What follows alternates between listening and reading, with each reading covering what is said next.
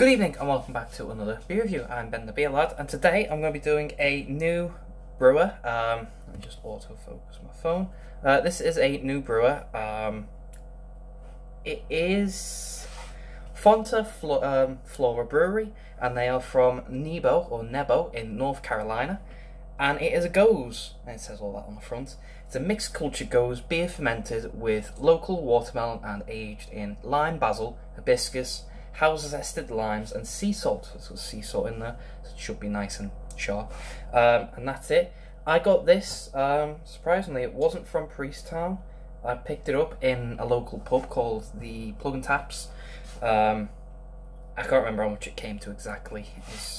I had a couple and bought some out the fridge. But yeah, I've never seen this before. And I thought it just looked cool.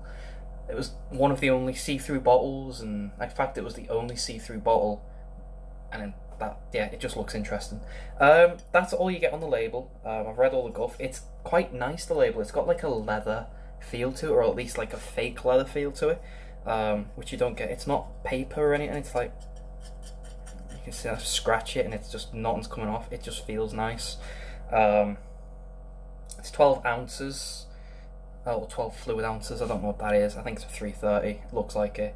It's 4.8%, and yeah, that is pretty much it. It says, actually, accordance with Surgeon General, women should not drink alcoholic beverages during pregnancy because of the risk of birth defects. Consumption of alcoholic beverages impairs your ability to drive a car or operate machinery and may cause health problems. General stuff. That's the bottle cap. Yeah, let's just crack on. And actually, before I do, I don't know if you can see it. There you go. It's got like a sort of tequila sunrise style colouring to it. Like, it's quite light up here and it's quite dark. Anyway, let's crack it open and see what we've got, shall we?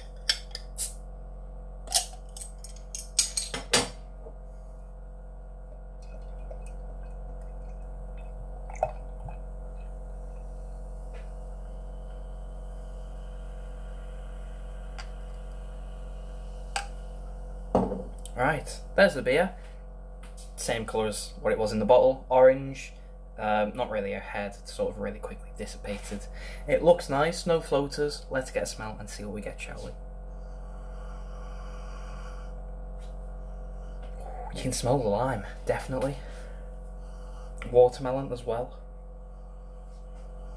It really isn't hiding any flavours. Literally everything that was on the label: hibiscus, lime, watermelon. It smells absolutely gorgeous. Let's get a mouthful for body and carb.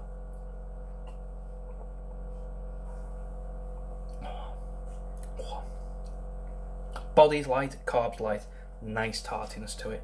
Thought it would. Let's get a big old taste. Cheers.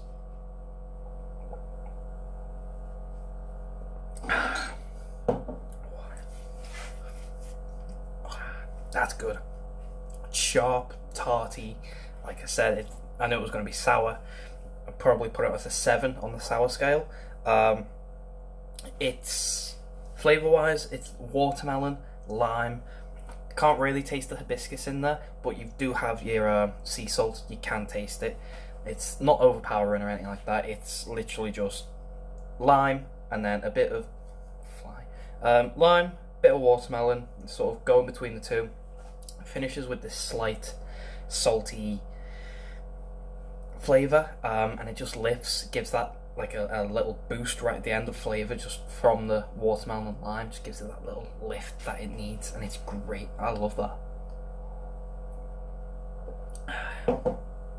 Sea salt is not a common ingredient in beers.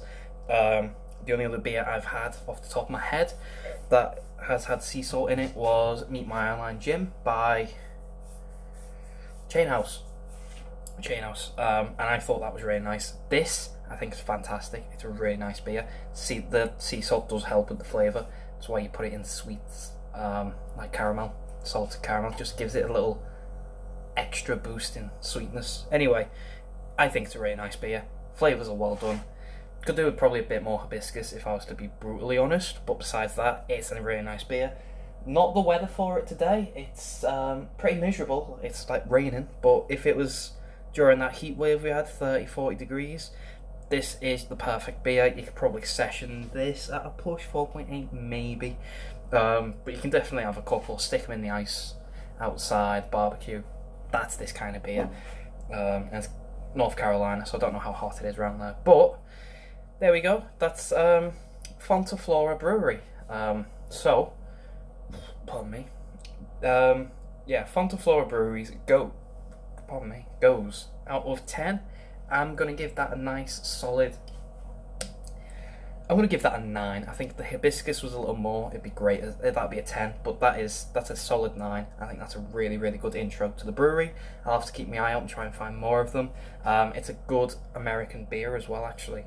I thought America was just drinking Budweiser and Bud Light and stuff like that, but this is a good one. So, if you have had this before, please let me know. Let me know what you think. If you like it, if you don't, if you've not had it, I'll try and find a link to this and put it down below.